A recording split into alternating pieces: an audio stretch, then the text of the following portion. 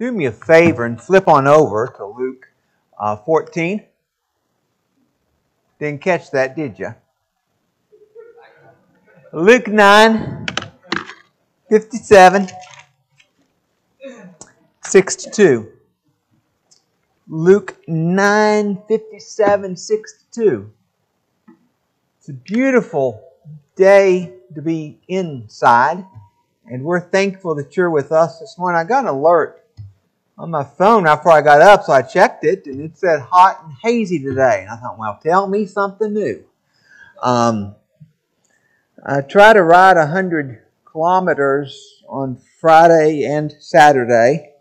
And Friday, I went through 4 big bottles of Gatorade, and I had to stop over at NASA Road 1, El Lago. I think I was about there, and run a gas station and get 2 great big more bottles, and got 69 miles in. But boy, I was drinking Gatorade up a storm, and it's good to be together and to see you here. I know that some of you think that I'm too skinny and that I work out too much. I know, Tam. I know. But let me tell you, a few years ago, I was a mess. I was well over 300 pounds, and my blood pressure and my blood sugar, I was almost a diabetic. I was a mess. And that was on top of the walking issues from dystonia. So I started dieting and exercising and doing a program where I can eat anything I want in moderation. And I love that. If I want pizza, if I want ice cream, if I want whatever it is, I can have it. And I've lost a good bit of weight. And look, this past week, I swam 10.10 miles and I rode 261 miles. And yes, that's a lot. I get up at 4, get my coffee, go to the gym, and I swim, and I come and do my work, and then I'll go home and I'll lift weights. I hate that part of it. And then I'll go ride my bike. And I saw a neurologist a few weeks ago just to, establish neurological care here just in case. And he said there was, according to clinical notes from the last guy, a little bit of progression, and he said the best thing to do was to keep exercising 4 hours a day to keep walking. And so guess what I do? I exercise about 4 hours a day, and my walking's pretty good. Now, I've had to make a lot of sacrifices. There's times that I don't really want to go out in that heat and ride the bike. I enjoy riding the bike, but when it's hot, it's difficult to go out than to ride. Sometimes there's something I'd much rather do than do something like that. Sometimes there's food that I really want to have and I just can't. And I've loosened up on the food side of things a little bit now, but still, sometimes I want something and then I just know that I can't have it. You understand that sacrifice is just a way of life. You've made plenty of sacrifices too throughout the years. Maybe you're a diabetic and you can't have any and everything you want to eat. Maybe you went to night school, get a degree to progress in your career. Maybe you worked some overtime to put the kids through college. Maybe you put some money every month in an IRA to prepare for retirement. Sacrifices. Life is about choices. And life is about sacrificing and making good choices versus bad choices. Jesus on the road to Jerusalem. encountered three men. Three men who said they would follow Him. They were interested. They wanted to be disciples. But they weren't willing to sacrifice. They were not willing to put forth any type of effort to serve Jesus. And Jesus made clear in Luke 5 that following Jesus requires sacrifice. Following Jesus requires sacrifice. If you want to be a Christian, if you want to follow Jesus, you have to make sacrifices. There is no way around it. That's what the Lord taught us in Luke 9:57-62. As they were going along the road, someone said to Him, "I will follow you wherever you go." Now, in ancient Judaism, that's the normal course of events. Typically, teachers did not call their own disciples. Jesus was different. Jesus called His disciples. But more often than not, in ancient Judaism, someone would find a teacher that he wanted to study under and go and say, I want to be your disciple. And so this man comes to Jesus and says, "I want to be a disciple. I will follow you wherever you go." Jesus would have accepted this guy as a disciple. But the man had a heart problem. Jesus knew that. And Jesus said to him, verse 59, or rather 58, "Foxes have holes, and birds of the air have nests, but the Son of Man has nowhere to lay His head." Jesus had sacrificed. He had sacrificed the comforts of home to go and preach. And He told this man, if you're my disciple, you're going to have to sacrifice the comforts of home. Jesus said, the Son of Man has nowhere to lay His head. Folks, that is not metaphorical there. It's literal. Back up to the previous paragraph. Jesus was in a Samaritan village. They rejected Him. He found nowhere, literally nowhere, to lay His head. He didn't have a place to sleep. He never knew whether or not he would find a place to sleep. He told the man, "Foxes have holes, birds of the air have nests.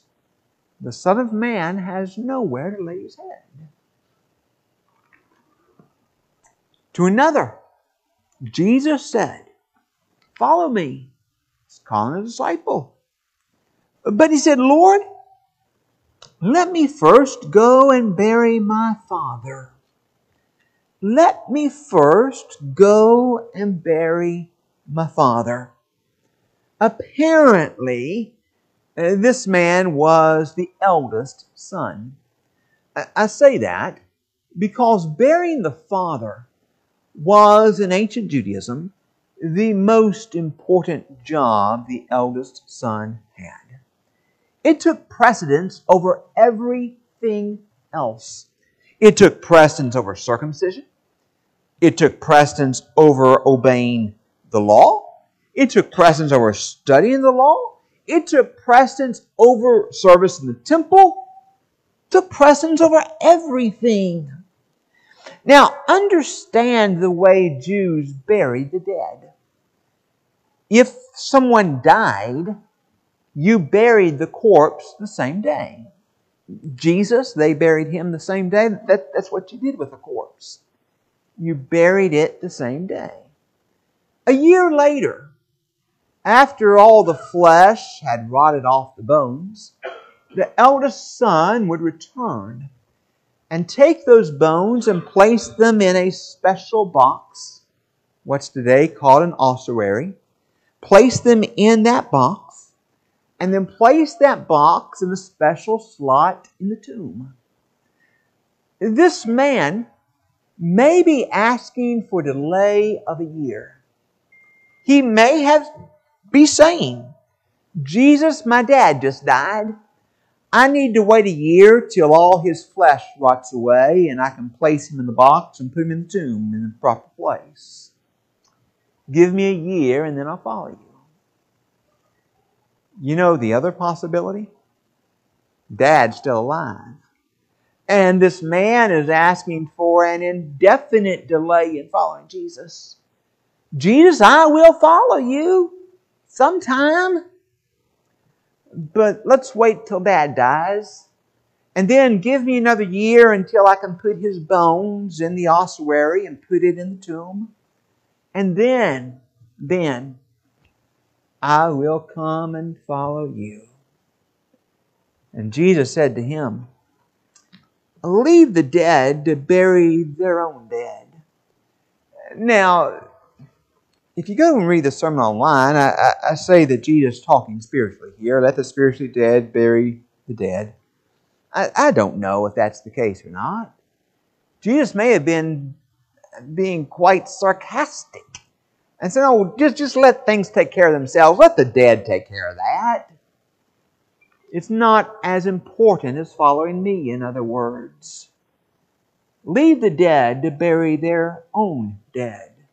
But as for you, go and proclaim the kingdom of God."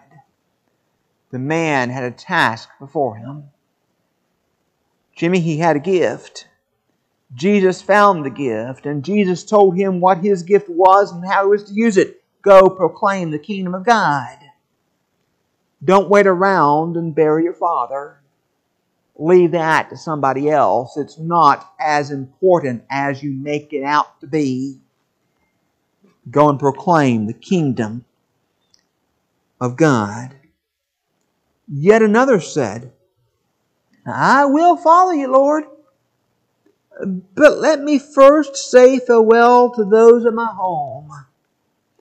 Jesus said to him, no one who puts his hand to the plow and looks back is fit for the kingdom of God.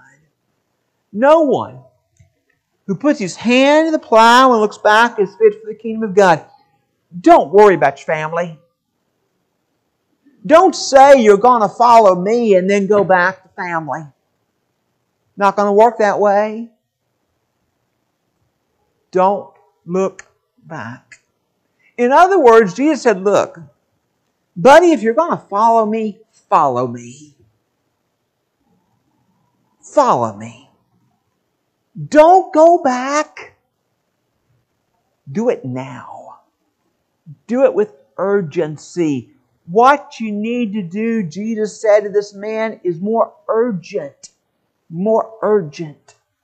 than going back and saying goodbye to family. Follow me. Sacrifice your family. Follow me. Brothers and sisters, following Jesus requires sacrifice. I know when we talk to people about becoming Christians, we love to talk about God's grace. How God can and God will remove every sin and every stain. You know that He will. You know that He does for those in Christ. We love to talk about the glories of heaven. Being able to see our Lord face to face, and what a day that is going to be. But there is a flip side of becoming a Christian, and one that we need to think about this morning. And that is that becoming a Christian, following Jesus, requires sacrifice. Just like you can't eat everything you want on the diet, you can't live however you want and follow Jesus. It doesn't work. How do you sacrifice to follow Jesus? Well, I'm going to submit to you this morning that we follow the narrative here in Luke 9. And we think about sacrificing for Jesus the same way that He told these men to sacrifice for Him. How do you sacrifice Jesus? First, to follow Jesus, you sacrifice your finances. Boy, am I going to be popular this morning. But to follow Jesus, you sacrifice your finances. What did the first man want? He wanted the comforts of this world. He wanted stuff. He wanted things. What did Jesus tell him? Foxes have holes. Birds of the air have nests. The Son of Man has nowhere to lay His head. Jesus told this man, you got to get rid of the comforts of life if you're going to follow me. This man literally had to do that. If he were to follow Jesus, he had to understand he wasn't necessarily going to have a place to sleep. He wasn't necessarily going to have a place to get in out of the rain. He wasn't necessarily going to have a place to get out of the hot and get a nice glass of cold iced tea. This man may not have all the comforts of life. He was going to have to sacrifice them. He was going to have to give them up. And I submit that to be a disciple of Jesus, you have to sacrifice finances. You have to give up the things in this world. There's nothing wrong, you understand, with the things of this world in and of themselves. But when they have a hold on your soul, and that's another thing altogether. And that's what we're talking about. Jesus often taught that one had to sacrifice the things of this world to follow Him. Matthew 6:19 and 20. Do not lay up for yourselves treasures on earth, where moth and rust destroy and where thieves break in and steal. But lay up for yourselves treasures in heaven, where neither moth nor rust destroys and where thieves do not break in and steal. Don't put your trust in stuff. Put your trust in God. A rich young man came to Jesus, and his stuff had a hold on his soul. I mean, this is a man whose stuff had him hooked. You know, he was attached to it. He was married to it. He was bound to it. And Jesus saw his heart. And Jesus saw how much he valued his stuff. And because he valued his stuff so much, Jesus said, sell all that you have and distribute to the poor, and you will have treasure in heaven, and come follow me. And I don't know that Jesus was speaking hyperbolically there. I don't know that he was exaggerating. He may have literally been saying, man, you are in such desperate shape. Stuff has penetrated your heart, your soul so much, go get rid of everything. Give it to the poor. Then come follow me and you'll have treasure in heaven. Come be my disciple. Come follow me. and give up the things of this world. Remember how Jesus was in the treasury. People were coming and putting great sums of money in, and the collection boxes in the treasury were shaped like horns. And of course, they didn't have checks and things that day, and you put currency in, and the way the boxes were made, it would amplify the sound, and so you could tell how much people putting in by the sounds it made. People putting in great sums of money. Here comes a poor widow who puts in 2 mites. All she has to live on. All she has to live on. And Jesus said that she, who put in this little bitty, old, insignificant amount of money, nothing. Because it was all she had, because she loved the kingdom, and she gave.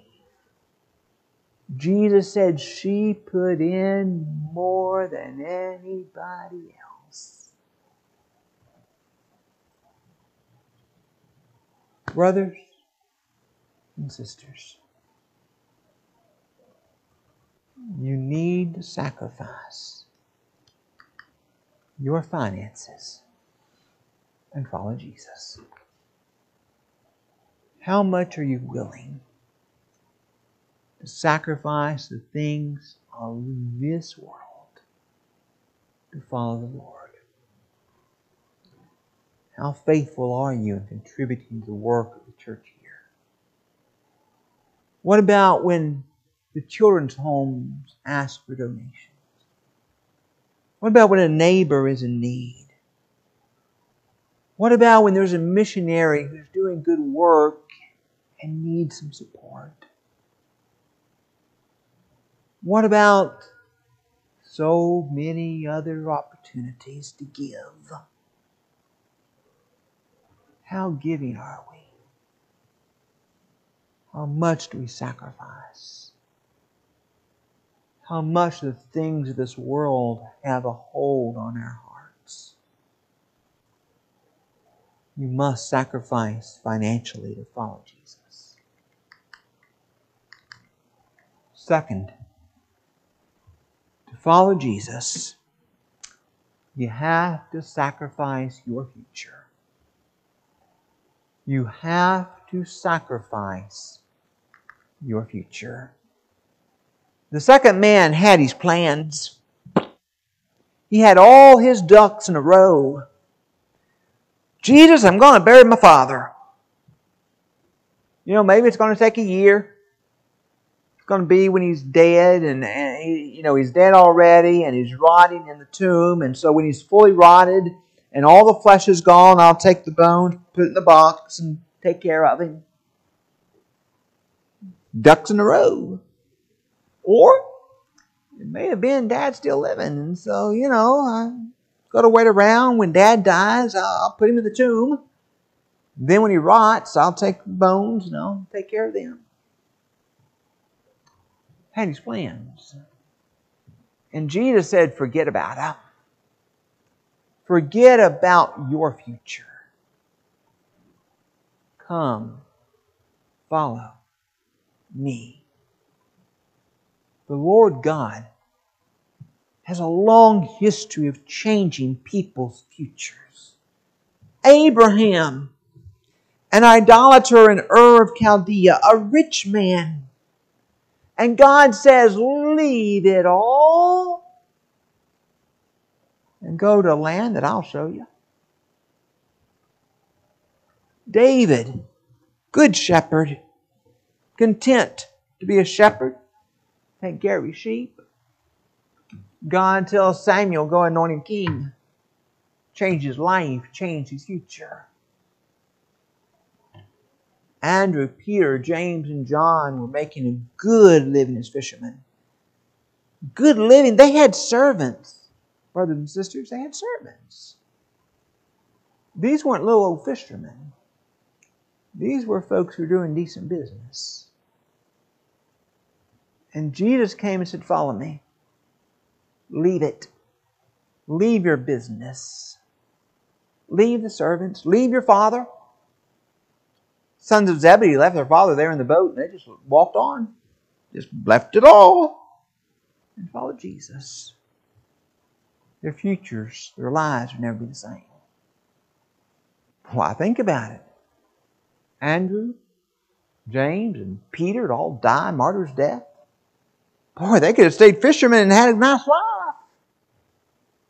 Jesus comes along and He changes their future. He changes their lives. Saul of Tarsus, thrilled to be persecuting the church, doing a good job of it too. And Jesus says, you're going to be an apostle of Gentiles. Change his future.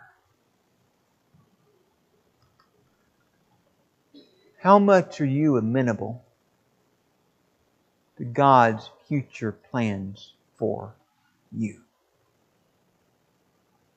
Okay, let's think about this for a second. How much, in other words, is your life oriented around the Lord Jesus? You see, here's the point. Jesus needs to be the core of your life. Doesn't need to be first in your life. I hate to hear that. He needs to be the core, the center. He needs to be your life. Not first in a list of priorities. He needs to be everything. Everything. So the question comes. You're sitting down to dinner. Somebody calls and needs urgent help. Do you change your plans and serve the Lord? You're tired. You realize you haven't spent time with God that day in prayer or scripture reading or anything. And it's time for your favorite TV show. You watch the TV, you spend time with God. You see, how oriented is your life around the Lord Jesus? He changed people's futures. And He called them to follow Him. How much are we allowing our ducks to stay in a row when there's service opportunities? When there's time to serve the Lord? Or are we willing to drop everything, change our plans, and serve the Lord? You understand, there's nothing wrong with planning. Go the ant, you sluggard. Consider her ways, be wise. She gathers food for the harvest. Solomon there, by inspiration, saying plan. Nothing wrong with planning. But there's everything with leaving God out of the planning. And being unwilling to change our plans when God changes the plans. See, everything you do, every plan you make has to have Jesus at the core. Let me ask you this question. When you go on vacation, what do you plan to do on Sunday morning? The beach or worship? Where are your priorities? Is your priority with the Lord Jesus? Is He everything? Is He everything in your life, and is your life oriented around Him? And does He take precedence over everything you have planned and everything you want to do? Colossians 3:17. Whatever you do, in word or deed, do everything in the name of the Lord Jesus. Everything. Everything. In the name of the Lord Jesus. That's what it means to allow Jesus to change your future. To sacrifice your future for Him. To allow Him to be everything. And do everything in His name, under His lordship, by His authority, as He would will. Will you sacrifice your future for Jesus? But you also must sacrifice your family. To follow Jesus, you must sacrifice your family. Third man comes. Jesus, I'll follow you. But let me first go home and tell my family goodbye. And Jesus said, no, man. It's too urgent. You don't have time. No one who puts his hand to the plow and looks back is fit for service in the kingdom of God. Jesus expected this man to place discipleship above family. And the Lord Jesus expects the same thing from you. Luke 14:26. If anyone comes to me and does not hate his own father and mother and wife and children and brothers and sisters, yes, and even his own life, he cannot be my disciple. Those are the words of Jesus. If you come to me, I've got to be first by a long shot. You have to love me so much it's like you hate everybody else. Ironically, when you love Jesus that much, you love everybody else that much. Yet Jesus said, if you come to me, you've got to hate your family. Your family has to be secondary. I have to be first. And one of the things I love about our Lord, I really do, He never, ever asked you or me to do anything He Himself did not do or would be unwilling to do. Jesus did this with His family. Jesus put God above His family over and over and over. Do you remember when He was 12? Dad and Mom took Him to Passover in Jerusalem. Well, they're headed back to Nazareth, and where's Jesus? Well, He's in Jerusalem, being about His Father's business, where He ought to be. Mary and Jesus' brothers come to see Jesus. Why, you would think that Jesus would go out and see His mama. That's the right thing to do, right? I mean, I woke up last night and realized that Will's plane was leaving. I got up and went and saw Will. That's what you do. Not Jesus. Jesus said, nah, I don't care they're out there. I'm staying here and I'm going to teach. Because whoever does the will of God is my mother and my brother and my sisters. God came first to Jesus. Family came second. What about with you? You see, if your spouse does wrong, you still do right. If your children leave the faith, you still stand firm.